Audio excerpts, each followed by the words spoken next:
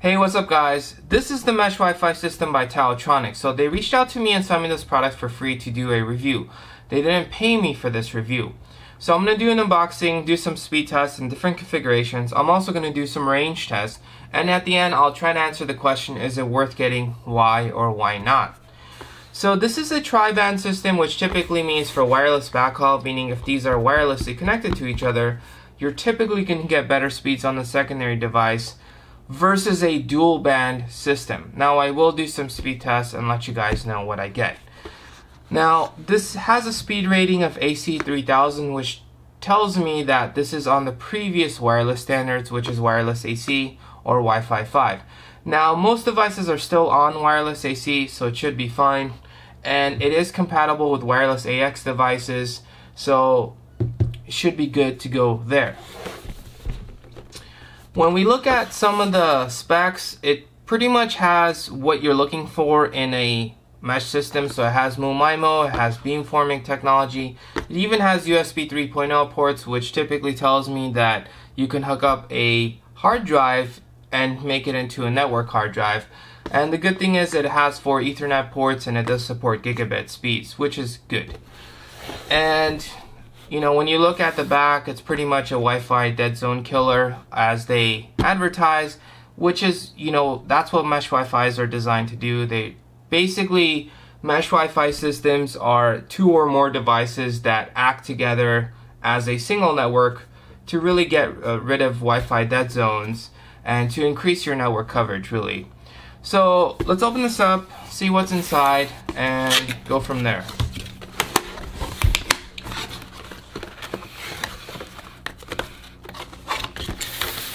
So, technology enhances life. This is probably just the manuals and stuff. Sure, manuals, good to go there. See if I can get this in the shot. So we get the power cords, looks neatly packaged.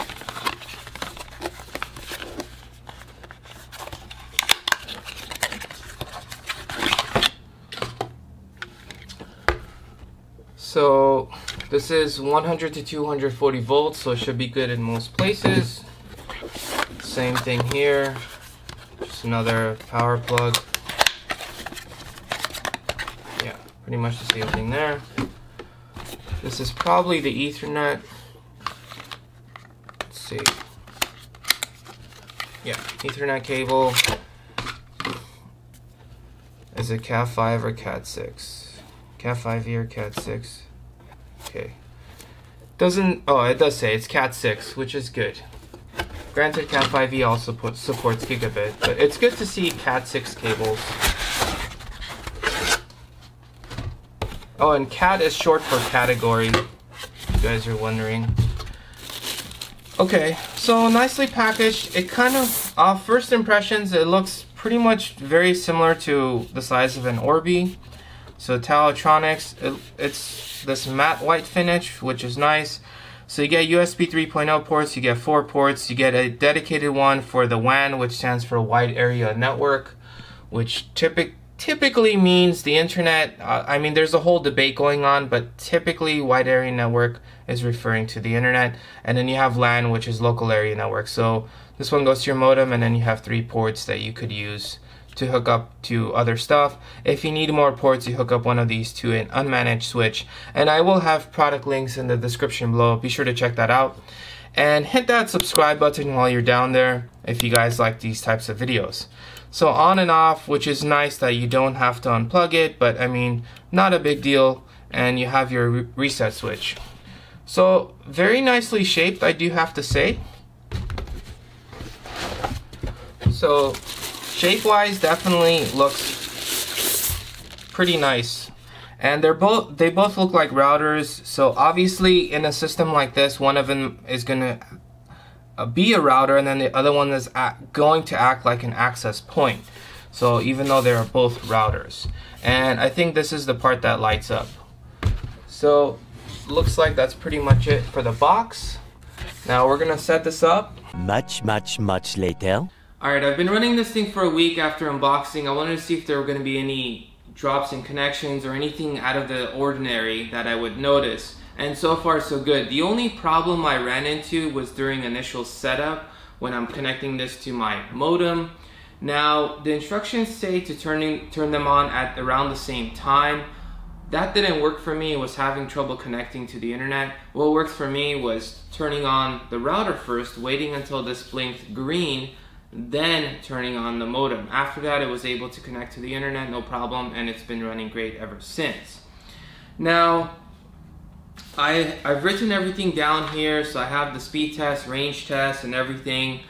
But before we get into that, my internet speeds are 480 megabits per second down and 24 megabits per second up. So this can only go as fast as my internet speeds can go in terms of accessing the internet.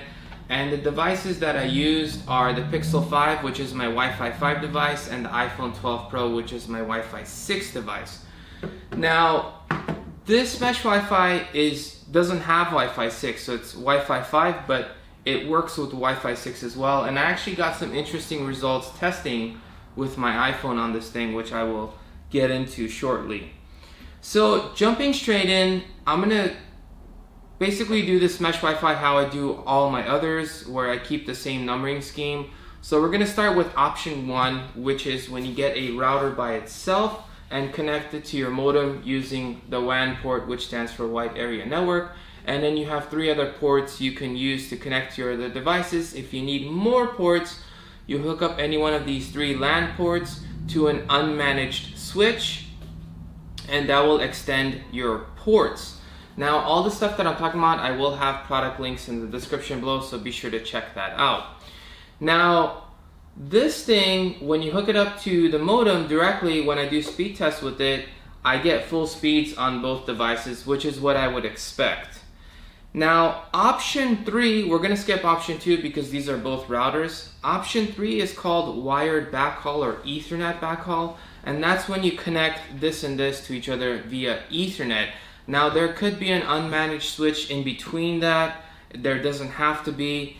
But the one thing that I noticed was for the secondary one, when you're connecting it, what you have to do is, if this is the one that's connected to the modem, which is the primary router, you go from the LAN port. So this WAN's port is hooked up to your modem. So then from this LAN port, you would go to an unmanaged switch, or you can go directly to this, and you actually have to hook it up to a LAN port.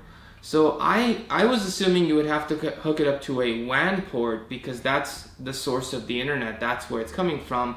But it looks like it actually wants you to connect it to a LAN port on the secondary one. So that's just worth noting. That wasn't obvious to me. So once you do that, you have 2 other ports you're free to use. You can't use the WAN port for anything else. But yeah, so that's what worked for me. Okay, so when you do speed test with this on the secondary one, always on the primary one that's hooked up to your modem, you're gonna get full speeds. But on the secondary one that's hooked up via Ethernet to this, I still got full speeds with both devices. Now we get into option number 4, which is called wireless backhaul, when you hook these up to each other wirelessly, meaning this one's hooked up to your modem, and then this one is just, 1 or 2 rooms away, probably 2 rooms away, and this one is just hooked up to power. Now, if you're wondering, when you do this, can you use the LAN ports if these are wirelessly connected? Yes, you can. And I've done a speed test on that one as well. So the speed test I got, this was the interesting thing. So the speed test I got on the secondary one that's acting as an access point, that's not acting as a router, that one for the iPhone, I actually got 305 down and 18 up. So I didn't get full speeds with that. With the Pixel, I got 410 megabits per second down and 21 megabits per second up. And all the numbers I say are going to be in megabits per second, unless if I say otherwise. But all the internet speeds, range tests, everything is going to be in megabits per second, not to be confused by megabytes per second. Okay, so the Pixel 5 actually got much faster speeds on wireless backhaul than with this one, than with the iPhone, which I thought was very interesting. Now, the other test that I did was on this one, when these were wirelessly connected, I hooked this up to my Xbox Series X. I did a speed test on that, and I actually got full speeds. Okay, so now we get to range test. So for the range test, again, I placed this in the same exact spot. I used these two devices. I went 20 feet away, which is still inside my place. I got full speeds with both devices. At 50 feet away, now here's the other interesting thing. The farther away I got, the iPhone did better, which is normally true for all my other mesh Wi-Fis. The only thing that was weird was that, you know, the iPhone actually got slower speeds on wireless backhaul when they were actually really close to this. But as you get farther away, the Wi-Fi 6 actually does better, even though this is a Wi-Fi 5 mesh Wi-Fi. 50 feet, you're getting really good speeds. 60 feet, still getting really good speeds. 70 feet, you're still getting very good usable speeds, which I was like, oh wow, this is actually really good. At 90 feet, I was very impressed considering the price of this thing. And at 100 feet, that was pretty much the cap. I actually had to do the test 2 or 3 times at 100 feet because sometimes it would disconnect and the phone would go to 5G. So then it would reconnect to Wi-Fi, then I would do the speed test. Okay, now in terms of the app, so the app is actually very easy to use. It gives you a good amount of options. You can actually also make a separate 2.4 gigahertz band if you wanted that. I know some people ask about that, so it does give you the option to make a separate one if you want to do that. But honestly, it has a ton of options, more than what I would need personally. But yeah, you get like a blacklist of stuff, like I'm pretty sure it's MAC address filtering. You get, you know, firmware upgrades. You could turn off the LEDs if you want. You know, you can set up different usernames for the USB ports if you're hooking up the hard drive. So you get a whole bunch of options. You get UPnP, you get DMZ options and stuff. So a whole bunch of options and stuff that you can do with that. So let's jump into the USB port since I mentioned it. So I actually hooked up a flash drive to this just to test it out, and it worked fine. What you have to do is when you go to your options, when you hook it up, you basically have to create a username for that. And I just picked something simple. I just picked admin, and I was able to access this from anywhere on the network. And I did some speed tests in terms of writing to it from an Ethernet connected device. And the speeds were not that great in terms of writing to it. I mean, it was fast enough for most stuff, but it was definitely not fast. So the speed test I got it was around 13 to 15 megabytes per second, which if you multiply that by 8, let's just do a rough average, and let's just say it was writing at around 100 megabits per second. So those were the speeds that I was getting when writing to it. And when I wrote from this to the computer, it went a little bit faster than that. So, but yeah. So if you're planning on streaming 4K footage from this, it's not gonna happen. It's definitely gonna lag. It could probably do 1080p footage, but if you're just gonna use it just to copy stuff occasionally, it's fine for that. But again, it's not fast, but it's nice that it does have that option that you get a USB 3.0 port.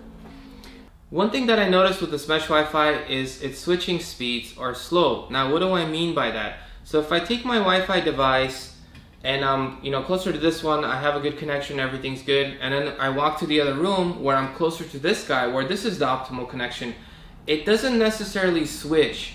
Now, it takes several minutes for it to switch, where I'm kind of expecting it to switch within a minute or so, but it actually takes a lot longer. Now, if I turn off my Wi-Fi and turn it back on my phone, it immediately connects to this one because it detects that this one's a much better connection, which is what I wanted to do. I wanted to switch quickly and detect that this one is better, which it does when I turn off my Wi-Fi and turn it back on.